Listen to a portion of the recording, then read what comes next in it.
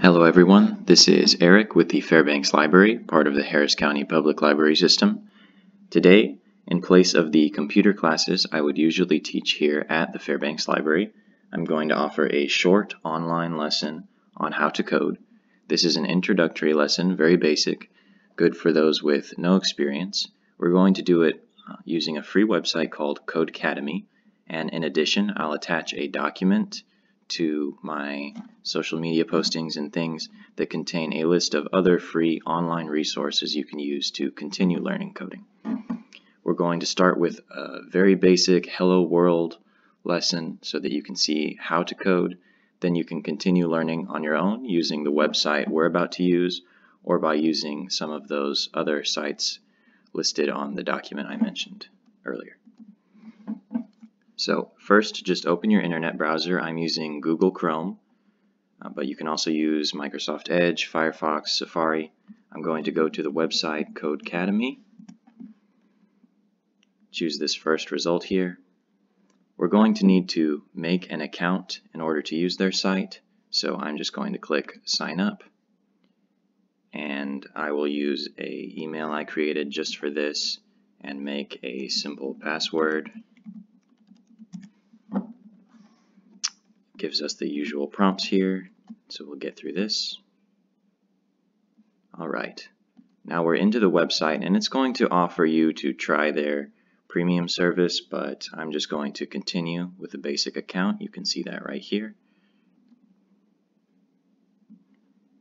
And they also offer to give you custom recommendations. That just gives you a short quiz and then recommends languages or again advertises their paid service, but I'm just going to click that I want to explore on my own. Now we're actually in the site where you can see that they offer a variety of courses. There's a lot more than what's just on this page. These are just popular topics. I'm going to type Python 2 into this search bar and press the Enter key. Here's their course on Python 2. One click will bring us to the syllabus for that course. Here's an overview. You can see a lot of other people have taken this course. 25 hours is how long it says it will take you to complete the entirety of the course, but it'll only take us a few minutes to get started. We'll click Start here. And now we're actually going to be taken into the interface where we can create our program and run our program. On the left-hand side, where it says Learn, you see Hello World and various instructions, including the tasks you have to complete to continue the lesson. In the center here, we have our word processor. It appears to be modeled after Notepad++, which is a very popular piece of software to code in. So this is where we'll actually insert our code, and then when we run it, it'll get output here to the shell. This would be similar to the command prompt that you would use on Windows 10. So let's begin. Here we have Hello World. This is the very first program that most anyone creates in any language, including other languages like Java, JavaScript, C++. Hello World is the go-to starter program. So we just need to type this text as it's seen right here in our script. Print quotations Hello World exclamation point. You'll need to type it just as it's seen over here because it's very picky about letting you continue. It can only take in exact inputs. We click Run and you see our programs out here. That's our very first program. That's how coding works. You create the code here in the word processor. This is our script. You would compile and run it, and it gets output here to this command prompt. Now at this point you can continue learning on your own, but I'm going to go through a couple more of the lessons with you just so that we can get farther in.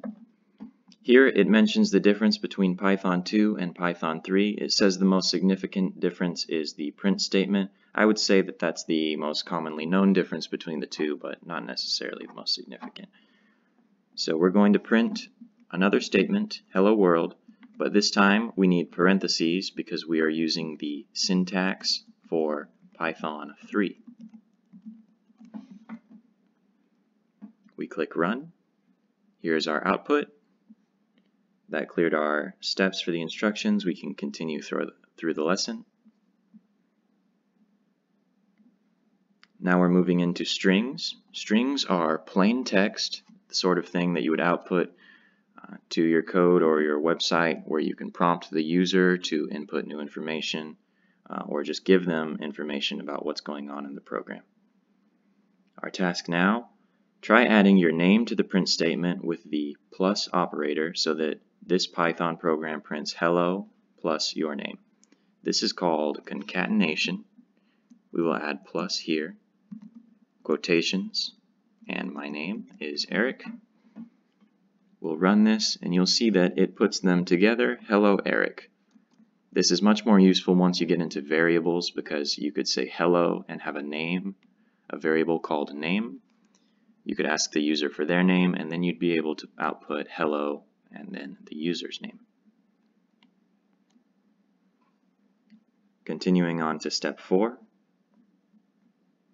This is the first time we'll talk about what happens when you do something incorrectly. So if we go ahead and run this program as it is, it will warn us that we have an error, a syntax error. It's nice enough to point out where that error is. So the problem is on line 1, our quotations don't match. You can see double quotes here and single quotes here.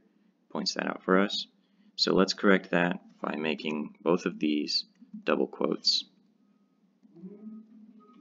We'll run again. We still have an error. This one's on line 2, and it's because our second line contains no quotes.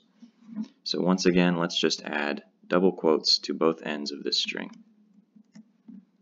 because strings always need to have quotation marks. We run again. How do you make a hot dog stand? You take away its chair. Now the program is working perfectly. It clears our instructions down here.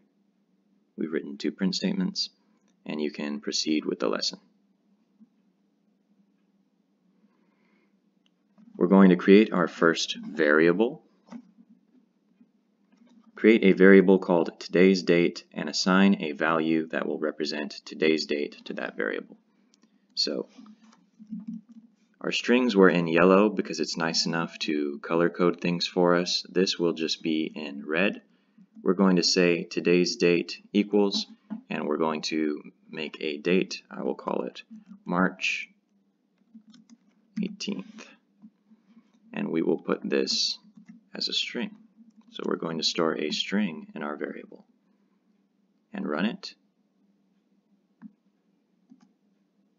Now that's sufficient to clear our instructions, but I'm going to add a print statement here.